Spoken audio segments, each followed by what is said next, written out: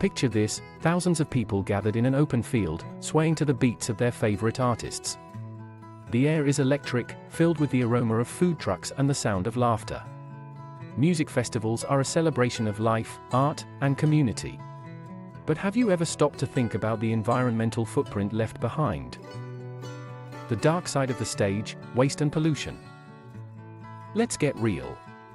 A single music festival can generate up to 1,650 tons of waste, including plastic bottles, food wrappers, and discarded camping gear. That's equivalent to the weight of about 275 elephants. And don't forget the carbon emissions from all those people traveling to the festival. It's a sobering thought, isn't it? Green beats, eco-friendly initiatives. But there's hope. Festivals around the world are adopting eco-friendly practices. From reusable cups to solar-powered stages, these initiatives aim to reduce the environmental impact. Some festivals even offer carbon offset options when purchasing tickets, allowing attendees to invest in renewable energy projects.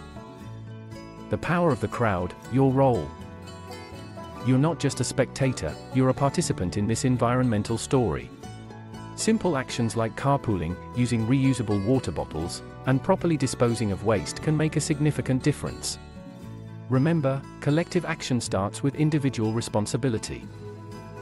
Music festivals are a feast for the senses, but they shouldn't be a burden on Mother Earth. By being mindful of the environmental impact and taking proactive steps, both organizers and attendees can hit the right notes for a sustainable future. So the next time you're lost in the music, dancing under the stars, know that you can also be a guardian of the planet. Now that's an encore everyone can get behind. If you enjoyed this video, remember to subscribe to the Science Recent channel for more eco-friendly content. Together, let's make a greener tomorrow.